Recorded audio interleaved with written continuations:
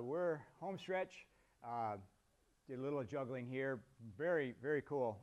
Hope you enjoyed the cars that we had lined up for you to take a look at, kick the tires.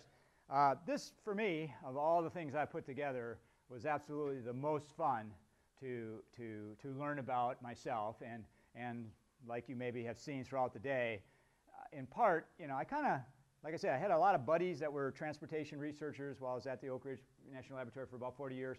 And so I kind of had coffee with them, go to church with them, talk a lot about it. I was kind of comparable. We'd get lots of tours of dignitaries and stuff. I would talk about houses. They would talk about transportation. So I've got a little familiarity with the things that were happening. But I took this opportunity of really updating where things are at, and I've embedded it in this talk that I prepared specially for you today. So this has been titled, Who Will Win the Race to Fuel the Car of the Future? The little interactive here, I'm going to tell you, I don't think anybody knows the answer to this question. So you be thinking, I'm just going to give you some facts. At the end, we'll do a straw poll and see where this thing stands. But anyway, it is fascinating what's going on. And so I hope you enjoy this. This is an important race. This is a huge important race that is unfolding before our eyes. And a lot of people are watching this race. A lot of people that may not necessarily be able to afford the Nissan and the Prius. But this is going to impact an awful lot of folks. There's a little equation, and this little equation is all about the CO2 emissions and the contribution. You heard me say earlier that the stuff we do in a house is only 17%. Well, the stuff we do in a car is a good large fraction of the rest of that 83%. So this is an important discussion, an important race. And whoever runs this race is going to be a hero. This formula is about people. People don't use the word population anymore. But in fact, as I grew up very much, if you don't know by now, I'm kind of revealing myself as somewhat of an environmentalist back from the 70s and still on it, and doing as much as I can in that whole front. But people don't talk about population control. That's taboo. You want to have 15 kids, you're entitled to 15 kids. But obviously, more people, the bigger that number. And then everybody needs services. And so let's just talk about, this is a service being, miles that we're going to have to travel, or mobility, call it whatever you wish. But the more we demand of a given service times the number of people, bigger the CO2 emissions. And then generally, although if we drive a Escalada or a Tundra truck compared to the Leaf or the Prius, this number is going to vary, but we have an energy expenditure per service. So the bigger this number, the bigger that CO2. And then, of course, and I showed you an equation. If I buy electric power, if I plug in that Nissan Leaf in Tennessee, how many, and what was it, 168 grams of carbon per kilowatt hour. So that is another important thing. So the higher this conversion factor, and it's going to be different if I burn propane or biodiesel, but so I contend that whatever ends up being a winner needs to pay attention to this equation. And that is why I wanted to start this presentation. And by the way, if you don't know this presentation was the start of Bill Gates, just the slides that are free download from the Microsoft website. And this could be used, but it's very, very powerful and very, very effective. The content I've changed, obviously, but the start of this is universal starting point for whatever you're talking about in the energy world. So I did use the word. This is my word. It's not people, it's population. And we have a very diverse group of people that are all kind of feeding into that P. And the service that I want to focus on in this talk is the word mobility. A Ford executive used that word. He said, what Americans are absolutely in love with is mobility. How they get it, mobility, that freedom, that's the epitome of America and what we have. And so that's the word that they like to use. So I've changed this from miles or whatever, and call my mobility per person per year. And then you've got the energy. So, we saw two examples out there, and I will tell you that same car, although mine's a 2010, that Prius that's in the parking lot, I've averaged about 55 miles per gallon. I've got about 30,000 miles on it, and I will get on the highway, and if I drive just a little carefully by not accelerating, and generally the cruise will not be the best way of driving cars like that. You generally drive like a truck, a little bit slower up hills, a little bit faster going down, and you can work that. And the gentleman in the parking lot was saying there's a couple of what they call hyper milers. This is crazy guys that get in New York, get in the car, go all the way to California, and he was telling me they're getting 70 miles per gallon. And now sometimes they're over climbing the Rocky Mountains at 19 miles per hour, which is a little silly, but it shows, push come to shove, there's a technology, and by the way, I think this is a cure for the common type A person like me.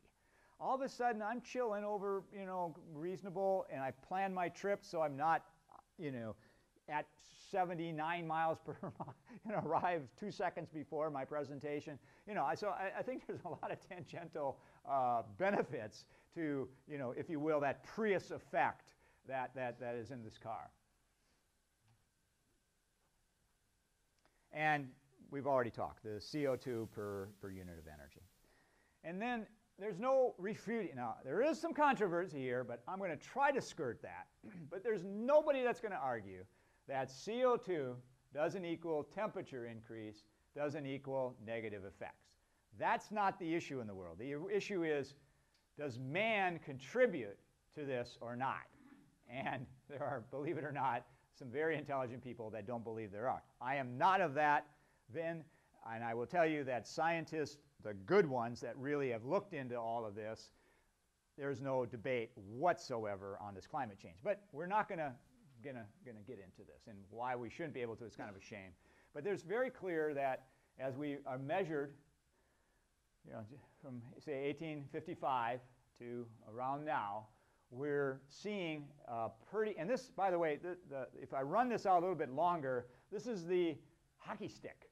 This is the hockey stick that people talk about, that this thing goes. And what people, and there'll be all kinds of correlations that people begin to tease in here to show the anthropological impact, which is man's impact on the heat. But this is not a debated kind of number. This is all, up to that point, very, very, very factual. 26 gigatons of CO2, whereas at the beginning of most of our lifetimes, we were at 7. It looks like the national debt. That's an interesting observation. Big, big number. And this is, and this is such a political hot button, but this had been the kind of the logo, for this whole issue. Who's going to be impacted most by this? Somebody told me if you want to sell anything, it has to be something huggable. I don't know if I'd really want to hug one of these guys, but it has to be something that is warm and fuzzy. And so the polar bear has been that poster child, if you will. And as I was preparing this, we passed another amazing milestone, and that is that we've now busted the all-time record on the amount of ice that's now up in Antarctica. And this is a new, the worst it had ever been was 2007, and many of us remember that was a very, very hot summer. We're at 158 already, and this is going to continue to melt until the end of September. So it is very, very likely we're about to make this guy even small. But so with that as a background, who's in the race? All right. What we're doing now is we're taking oil, and it's almost all about oil. There are Nissan Leafs, there's a few of them out there, which is not only oil, it's nuclear, coal, whatever the mix that you're plugging into. But that's obviously we're getting better and better at doing that. That's got to be in contention. Tar sands. I was up in Canada 2 or 3 times the last couple of years, and boy, they're partying on up there. They're doing well. This pipeline that's coming out of Canada, they're doing real well. There's a lot of tar sands up there. And by the way, tar sands is kind of it's bitumen sands. It's 12% higher CO2 than regular liquid oil. I can't put this into a pipeline straight up and pump it. It has to be heated. Additives have to be made. Its viscosity has to be a certain point, and then I can pump. It takes energy to do that. And so keep in mind that, yeah, this is here, but as we burn a gallon of gas, we're going to be doing 12% more CO2 than oil. Keep in mind my opening salvo, if you will, on that equation. Shale oil. CO2 emissions similar to lignite coal. Okay, this is the lowest energy content coal. So there's a lot of this, and then there's heavy oils. So Saudi Arabia can take this out of the ground for $2. As we begin to get it out of here, it's a whole lot more than $2. But the point is that we are not going to run out of carbon. These sources are going to be with us for a long, long time. We're going to be spending more money, more energy, but these are all very viable options, and it could be. We're going to get our vehicles lighter and safer and all these other things, and that the winner is going to be more of the same with the added capacity. And there is a wonderful, by wonderful, it's somewhat frightening, but there's a guy in Italy, I get the Sunday New York Times, read it from cover to cover every year. I don't know why I do this, but you know, I don't have anything else to do on Sundays, I guess. But there is a guy in Italy that actually looked at the oil fields all around the world, got these numbers, and he looked at right now the embedded investment, and it's enormous. And what the fear is, and it may not be a fear for many of us, is that all of this is going to come to market. And granted, what are you talking about, dude? It's $5 a gallon. I just filled up. As this stuff begins to work itself into the pipeline, that's going to keep a cap on that price, and maybe the bottom is going to fall out of a gallon of gasoline. And so just so you hear, we're not talking about supply issues here. There's going to be plenty of supplies. But this is a scenario that just turned my head sideways as far as viable possibility that could occur in the next couple of years. Okay, the next candidate is, we just sat in a Nissan Leaf, and it's pretty cool, the technology and its electricity. But what's the fuel behind it? You saw my equation, I showed it earlier. TVA is about 21% nukes, about 55% coal, about 10% natural gas, something like that. So that mixture is what actually goes into that so all of a sudden we got a nuclear-powered, coal-powered car. Now, I like electric cars, but I really want to think about trying to green the grid, if you will, with the wind that we talked about earlier, a little bit of the solar and things like that. So that's a kind of, if you will, category car number 2. Number 3 is biofuels. I really, on the surface, want to like biodiesel. And there's all these fun stories out there about going to all the greasy spoons in Cleveland and gathering up their cooking oil. And this is really low-tech stuff. I happen to have a 200D Mercedes, 1964, that, the conversion kit is a piece of cake. And if I had time, going and doing this and actually burning on waste oil, that's a problem. It's pretty fun. It's pretty neat. And when you do that, you can actually be reducing the carbon with that kind of biodiesel by like 85%. But how many French fries can we eat? Even though McDonald's is amazingly proven we can eat more than we ever dreamed we could, there's only so much of that. But when we go and we kind of look at biodiesel from the kind of corn and crops and things of that sort, now we're talking about potentially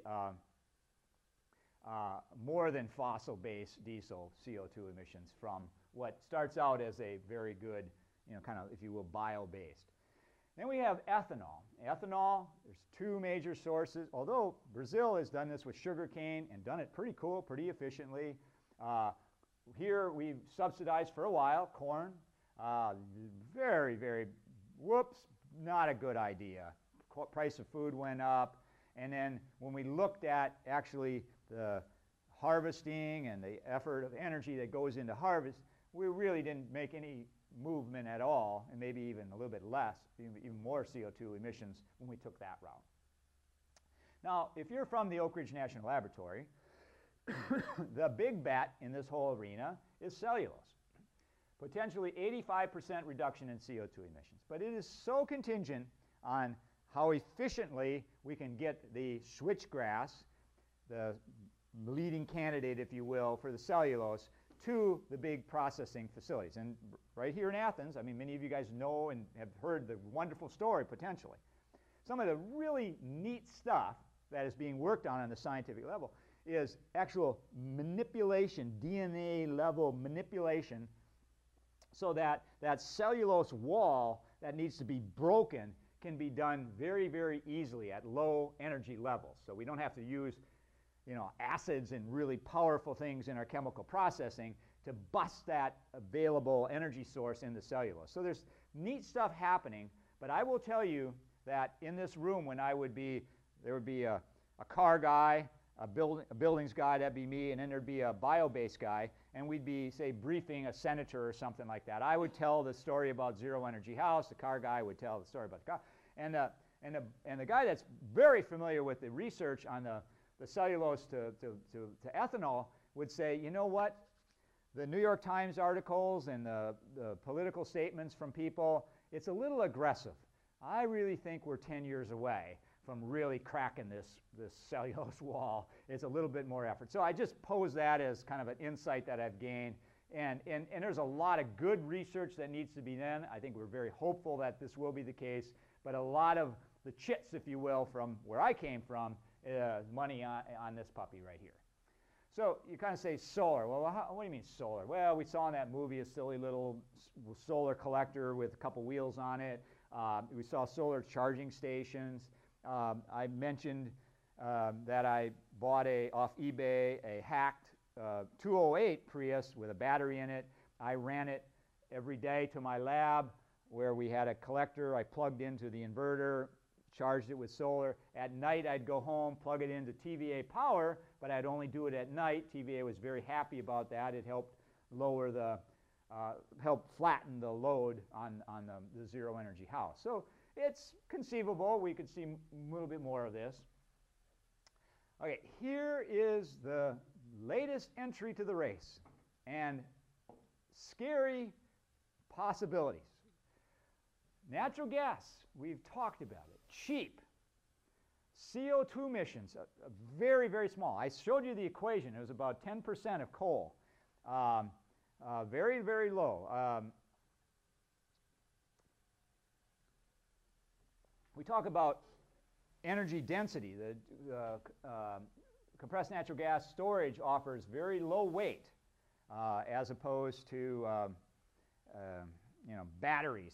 Comparing the Nissan, there's a lot of weight in that car, but compressed natural gas is pretty lightweight compared to all the heavy batteries that are in both of those cars really outside. Higher energy storage and lower cost, as well as faster refueling and recharging. It was very interesting. The fast charge over there, 28 minutes, but the electric utilities, I don't care where you are, that is going to cause an outrageous spike. And they don't like that. They like the slow charge, the 7-hour charge when you fully deplete that. But with CNG, pull up just like a gas station if the gas stations existed, and you could get that. So these are some important kind of introduction to our candidates here that are in the race. Jeff, how come, like in South America, they've had the natural gas for years? And, conversion kit, you can either take your old car and put regular gas in or the natural gas. They've been doing that for a long time, and yet we're still talking about it. Shep Boone Pickens wants to get it going. Yeah, yeah, yeah. Is that a political thing that has kept?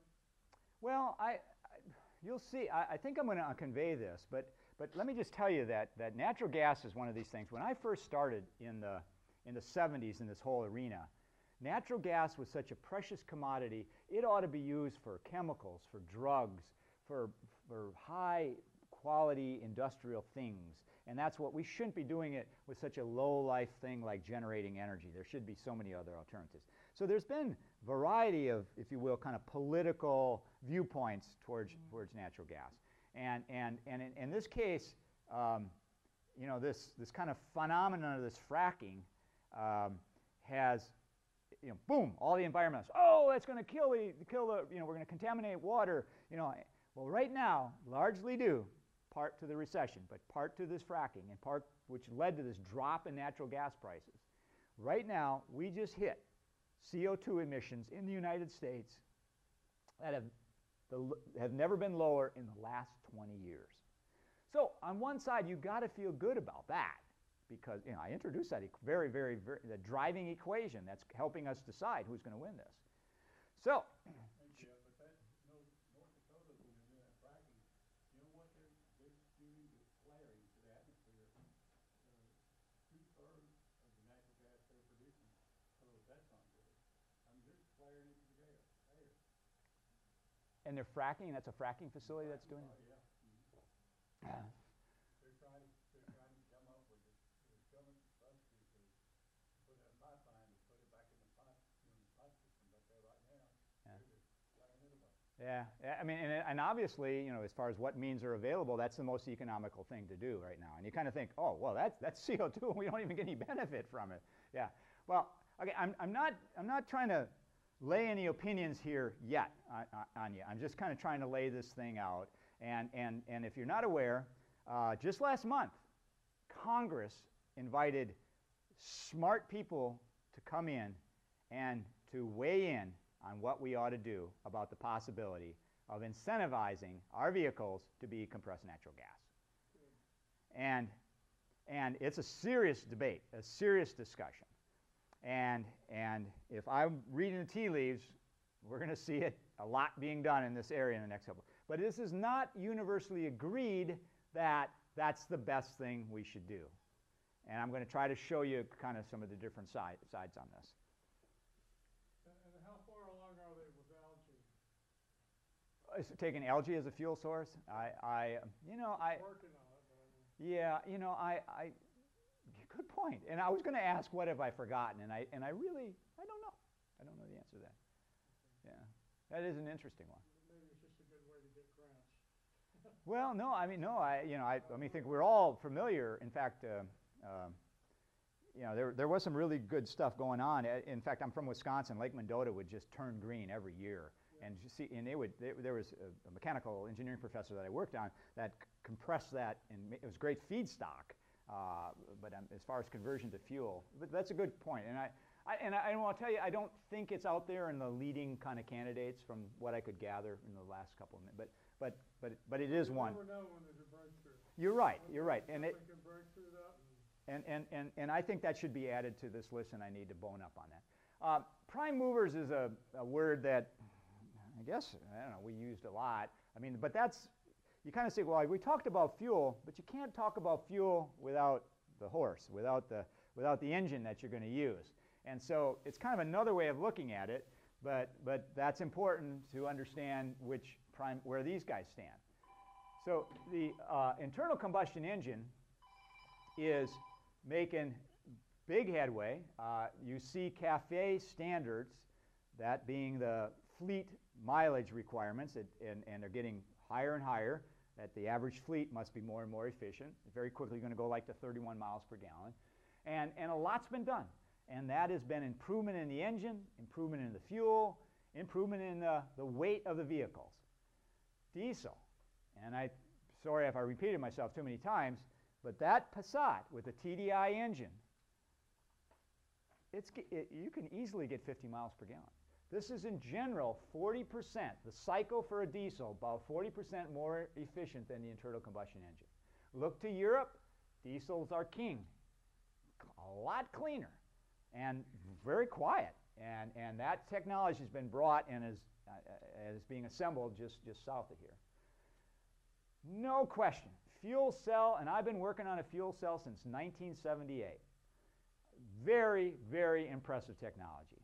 And I will tell you, and I'm going to show you in a minute, all the majors are coming out in 2015 with a fuel cell powered vehicle. That means hydrogen.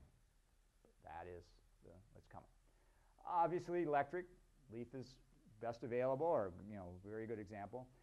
I put this gas turbine just because, well, why are gas turbines in jets? They're there because you get an incredible amount of power in very small. And there's these little micro turbines that we always play with whenever we're brainstorming at the lab. As I looked into this, I didn't see a lot of serious effort in this front, and I think the hope for the fuel cell, which would use the same gas at least at first, would be so I don't know as if this is really leading. Chrysler built this gas turbine engine I, and did a car yeah. in the 60s. Yep. And the guy that was the clerk at our plant was the one that drove the winters, and he got one of those, and he was able to drive it for 3 or 4 months off that long. Took it for a ride. It was very nice, but they never did make them anything. No. Yeah, Jay Leno has one in his fleet, and yeah, and I saw that, and it was kind of interesting. Yeah, so it's not out of the question, but right now I just didn't see the buzz and the action on this. And then hybrid, great example. You're going to see that Prius, sounds pretty impressive to me. That's coming out, and it's available in some areas, I understand. Where and like I told you, I'd worked with this Hack 2008, and really like the idea of the electric at first, but for longer commutes, you still got the gas. The problem is going to be you're going to be carrying along another 100 pounds of weight for your long distance trips when you have that option. So for those that are going to be more in urban, more commuting mode, that will be more attractive than those that have to do those long hauls more frequently. I think an interesting sleeper here is what's going on in Volkswagen, and I don't know, they don't, but the Jetta is coming out. That's their hybrid. That's in this Prius kind of category. And it's going to be gas. But with their TDI engine, I can't imagine that that's not far away. And hopefully others would come with that as well. So you get the high efficiency, small diesel, and then in addition you get the electric. So I think, kind of equivalent, if you will, miles per gallon, pushing that 90 to 100 that's on the window of the Leaf, I think is very, very doable without the head-blowing, can I get to the next Cracker Barrel? I just, there's some real issues that are going to have to be overcome with that one. Okay, so this was my lead into what we had entertainment-wise outside. I've given my own personal testimony all day, all night. Can drive a 2010 1112 conventional straight-up Prius, 56 miles per gallon, plug-in hybrid. I had heard 15-mile range when that comes. The gentleman outside, Pete, I guess, told me 17. This was my research car. I got a whole dissertation on this. I got 103 miles per gallon. I hyper-drove it about 16 miles one way and back. I was off the interstate, taking the back roads from my research house to my lab. And yes, at times I was going up Milton Hill Dam where there was never any traffic at 19 miles per hour, which is silly, but proving you could do it. I got almost 1,000 gallons on 9.5 gallons of gas, through that experiment. Did that in the winter.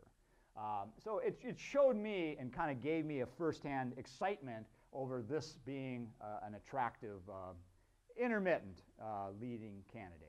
The Nissan Leaf, we saw that, we heard it, 100-mile range. The VW, I already talked about this, what is coming. I was kind of saddened that we couldn't get a Chevy Volt. That is a substantial car. For anybody, have you guys been in it or been up close to it? It's a car. I mean, you're walking more up to a Cadillac. It is outside the category of what we saw there. It is really just a cool machine. And the price is a pretty hefty price. It's not in the, by the way, that Prius was about marked up at about 26. All right, so we need and Bill Gates calls this is the following. This is what we need. This is the miracle we need. We need 0 CO2 at half the price of coal if it's generating power. So that's all he's asking. And more or less, if you've been following his philanthropy, you know, that is what is absolutely necessity. And so, you know, when you say zero, you know, what's needed. And obviously, something very, and sometimes you don't think of this word, but very disruptive, something that really shakes stuff up is actually going to be needed here. So the near-term innovations that are going on, the biofuels, the lightweight vehicles, the lab is all over. Carbon fiber this, carbon fiber that, same strength, third the weight, lots of good stuff going on, and that needs to continue. The advanced diesel and gasoline engines, this came to me from David Green. David Green, I go to church with. He's an ORNL corporate fellow, probably one of the smartest guys I know, and one of the big gifts that I felt when I was at the Oak Ridge National Laboratory, that I could be friends with people that were just movers, shakers, major people. He was one of the gentlemen that was invited, there's 5 of them, to testify on the Hill as far as the idea of what are we going to do about, you know, incentivizing, or should we even incentivize compressed natural gas for our vehicles.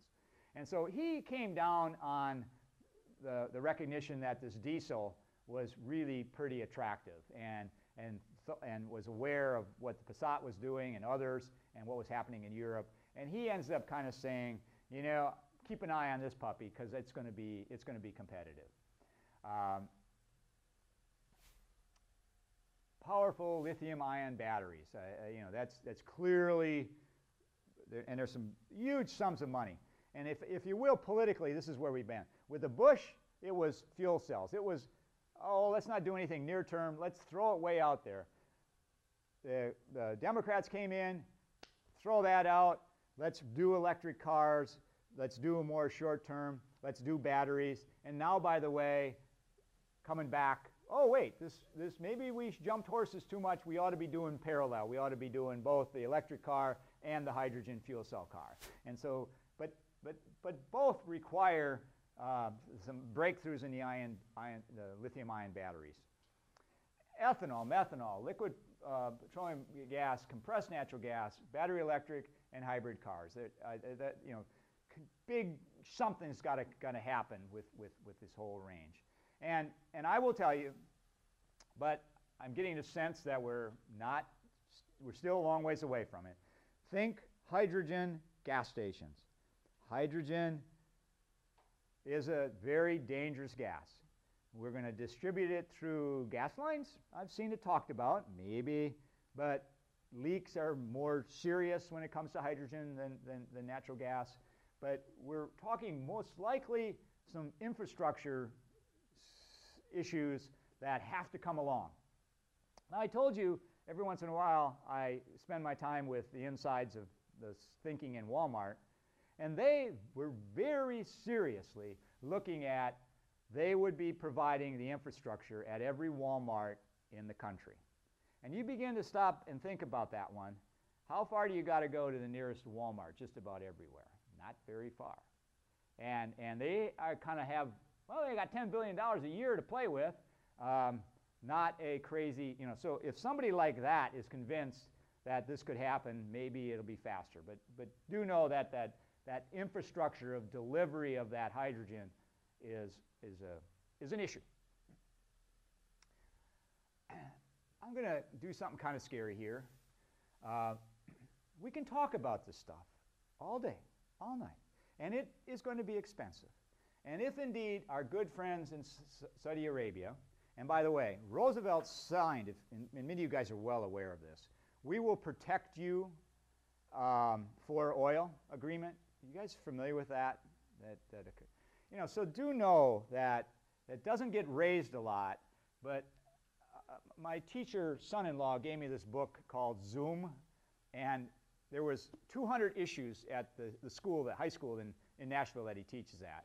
And it's a little dated, and I told you this is like 2 years old, so you couldn't depend entirely, but what a nice kind of background piece in this whole area. And the title of this, and kind of inspired the title of this, The Global Race to Fuel the Car of the Future. It came from my having not read, but having this book on my shelf that I converted this a little bit. But let me just go through something for you. And like I say, it only costs $2 a barrel to get that out of the ground in the desert. It's very, very inexpensive. Apparently, there's 30,000 guards protecting this. And apparently, there is a study budget of $10 billion solely to protect this very precious global resource. Multiple rings of fencing. And here's where I make this leap. And you know where I'm going. And then yet you see, as I'm writing here, a U.S. embassy attacked and a very loved dignitary in Liberia, murdered, in this attack. And so, we have this incredible vulnerability that is guiding this thing. And at any time, so if it's why is it $100 a barrel on the market if it takes $2 to process? So this is the boogeyman in all of this, that we can be working on this, and the business plan is going to roll this out, and we're going to make tons of money because we got a $100 oil, and boom, for 5 years we can drop this down and just undercut it. So it's how do we get here from here? But just to kind of keep that in mind. People have done this. I haven't seen this movie. Have you guys? It's a movie about a bunch of terrorists going in a study port. That's all it takes. Anyway, somebody, it's always done. Speaking of, this guy's big on conspiracies. He talks about Michael Moore's stuff about the electric car and the, big oil companies, destroying it before it got out the first time, and so anyway, I think there's an element of interest to this. Not that you want to, and believe these things, but they are kind of interesting. And Michael Moore's, despite what his controversialness, he does really put out some intriguing questions to at least expose yourself to. Not necessarily buy wholeheartedly, but he really wrestles with some interesting stuff. Coal, obviously, CO2 problem, but manufacturing gasoline from non-conventional petroleum is just as big. So I've already made that point with those alternatives. And these are all things that are, fueling this expected oversupply of carbon here. Carbon tax, I've been here. I've always thought, for goodness sakes, let's do that. That makes so much sense. If the gas falls below, say, $3 a gallon, then tax so it always stays at 3 gallons. Anyway, somehow get some revenue so we can put it into these miracles that we need on the technology front. Not popular, though. The gas tax, when this bottom falls off, this has been suggested around. It's a very attractive possibility. What we really need, and this is what I was hoping there'd be a whole lot of soldiers here in the trenches. A grassroots movement to end America's addiction to oil and tackle the global warming. And I was anticipating a couple of students in the class, and I'm hoping that several will be watching this at later times. But I mean, there is no more exciting thing to dedicate a career to than this whole front. It's because of its importance. CAFE, corporate average fuel economy, and this, it's one of the greatest things that have been done in the last 4 years is busting that, because the automobile industry had been resisting, and then, during the buyout, well, all of a sudden we can't resist. But I think this is very healthy, and it's forcing innovation and getting us heading in the right direction. And it's kind of, again, opening up offshore oil exploration, making little dent in our demand and large risk of the environment catastrophe. This drill baby drill is, we've been there before, and even as hot a potato as it is, and as popular as it's going to be, because I feel the pain every time I got to fill my car up, it's just going to put a dent. And I go back to that $2 a gallon. It's not, we're fighting over this as if it's going to help, but it's like very short-lived. This is a solution. I don't know what I was thinking here, but I think we just got to watch out for when we see these political debates. Are they really, what's the undercurrents? I mean, I think utilities all come to, they're pushing kilowatt hours. Big oil is pushing carbon. GM, Ford had been historically. I think they've softened somewhat because of the situation that we were in through this recession. But they were pretty much dedicated, and they understood that's where their money's made, defending that internal combustion engine. And so these are, how real are these things? And there's been some really interesting leaders in these businesses that have, despite the business, have jumped out. And I tell you, if you ever take this tour of VW, these guys, this is a LEED platinum automobile. It is cutting edge. The stuff that they've done and the whole ethic that they're bestowing on their labor force is very commendable and very, very interesting. And there's been some people who unexpectedly have kind of said, we're gonna venture into this area, and have proved to be some pretty. But you kind of think BP, this guy, he's saying all the right stuff, doing a lot of the great stuff, and really, after the Gulf disaster with that rig and the contamination and the oil spill and stuff, this is a company that had made a great effort to kind of label themselves as sincere and believing and looking for the right kinds of directions to head, and so there are these lone wolves out there that are in the right spot that are talking. Cost. We all know this. I go back to my friend David Green, and he's aware of the car, and that Chrysler made this, and that they talked about price, and in a very short time, that price of that fuel cell, and I know about all the complications of it, have come down enormously, and so we're not too far away. Toyota, Honda, Mercedes. They're all coming out with a hydrogen fuel cell vehicle. There's not going to be a lot of them. GM says they need another year, 2016.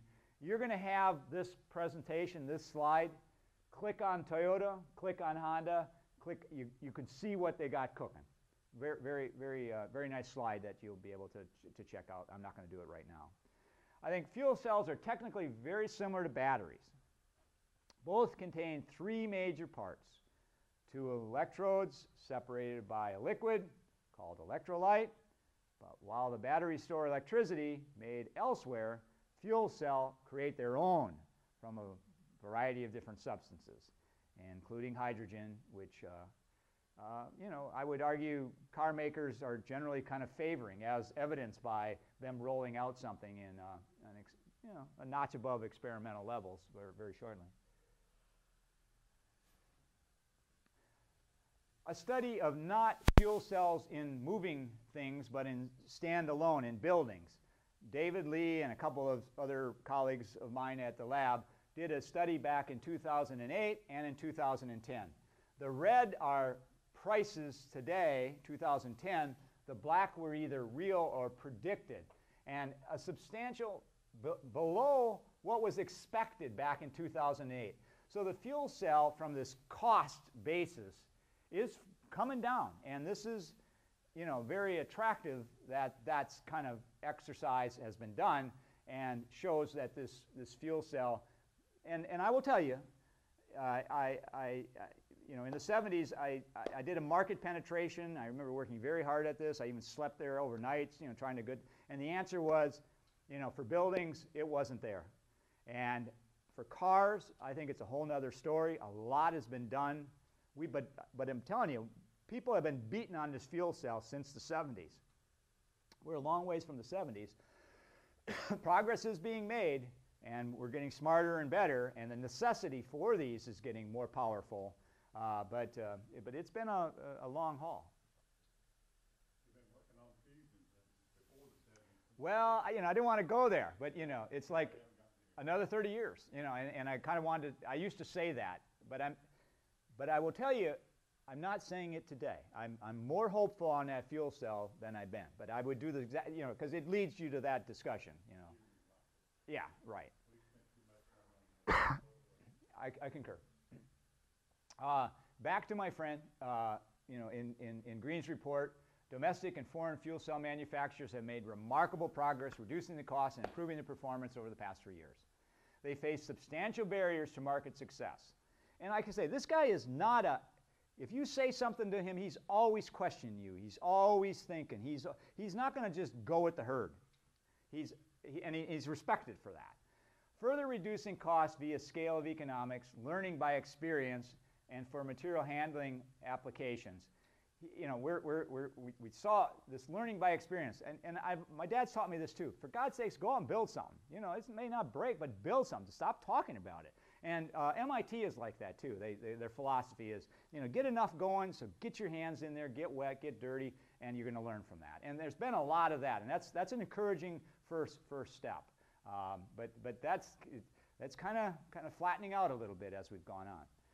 At present, none of the fuel cell OEMs appear to be economically viable without public policy support. So this guy is a policy guy. He's not a gearhead. He's kind of looking at what's necessary. So for this to fly, you know, what he told congressmen under oath is that we're still going to need some support to get this off the ground. Containing or enhancing that support appears to be likely to lead to self-sustaining domestic industry before 2020. So he just feels that without that, it's going to be even a longer haul. So I think he's there with these guys, and what do they have? They got our tax money to decide what to do with, and his arguments are this is not a bad place to go, if there's going to be any room. And here's what we've been dancing around all day. Look at in 2000 and middle of 2000, you know, we were at $9, $10 a million BTUs. Today at 4. This is where we are. Now, the EIA's predictions are we're going to kind of do this, but this is somebody's guess, projections. But right now, we're bopping around here clearly at half of what we were just a couple, you know. So this kind of really addresses much of the discussion that we've had all day. And back to, you know, where our natural, you know, where things are coming from. You know, this is the shale gas. Look at this in the future. You know, real natural gas. You know, drill a hole and get it out. You know, this is Alaska. This is the lower 48. You know, it's coming down. Alternatives growing. The tight gas. You know, that's the. You know, this is a little bit harder to extract. But pretty much staying the same, but the big kicker here is the fracking, in essence.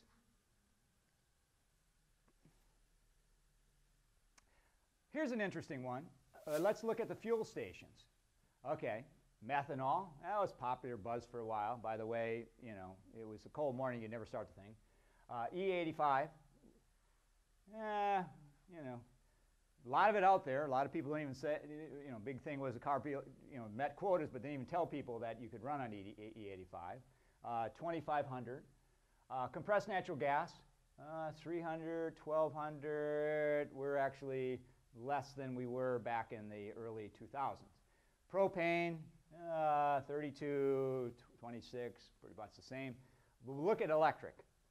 188, 830. 2011, almost 3,400 electric stations. You know, the bling that he was talking about, this is the Cracker Barrels, lots and lots. 2012, probably be even a bigger number than 11. Liquefied natural gas, not many.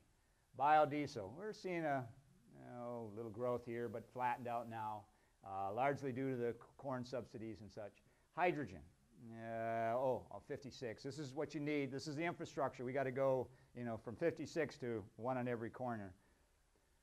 But look at the electric, you know, yeah. So here's the big growth, you know. So if you were to say, you know, where are we in the race between hydrogen and electric, you'd say if it's talking about infrastructure, we're going a lot faster here right now than we are here. Hey, Jeff, can I give you a comment on that? Yes. I think the natural gas is the best, and here's the reason why I know it's gone down, but they have compressors already that will pump it up to the pressure for the car to use, and you've got the hoses already, that's not a problem. So you get the cars made with the nozzle to take it, and a lot of people already have natural gas.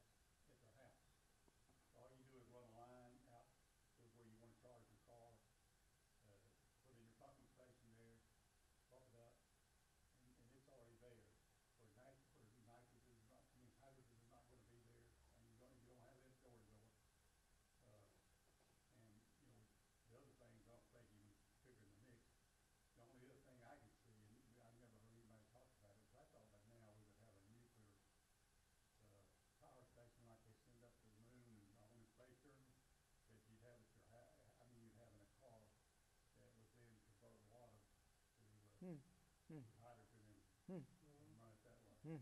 That's something we ought to have, but I don't know why nobody's working on it. Yeah, you know, by the way, the first group when I joined the lab was working on the nuclear-powered airplane, you know, that we go up for, and the big issue was safety. You know, what about a crash? You know, and that killed the program back then. So I'm sure it's back to the same kinds of health safety issues that have kind of spooked many people around that one. You should build a station for that. I mean, they could send them to the moon. I mean, they're all around them. They would send them off. I mean, Yeah. there's got to be a way to. Yeah.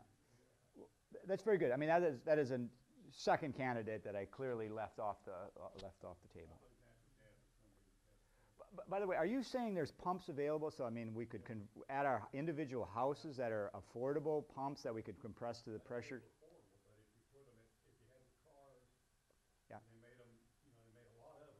You know, just a matter of supply and demand, and you know, the supply would grow quickly, and the demand would drop, and the demand would drop the price. You know, like Home Depot, we heard what do you say, about $100 for a Cadillac electric? Are we talking in that kind of range, $1,000 maybe? I don't know. I've never seen pricing on it, but I've seen the literature about it and talking about Yeah. it's available. Yeah. Well, that's Makes sense. I mean, we can compress stuff up to all sorts of power. that's very interesting. Great comment. This is some additional sources, and let me tell you where David Green comes down on this, as opposed to where you did. He said, and everybody else that testified said, good idea, bring it on. David Green says, be very careful to incentivize this. We could really use that natural gas to displace our coal, and that's the biggie, and that would do enormous good things.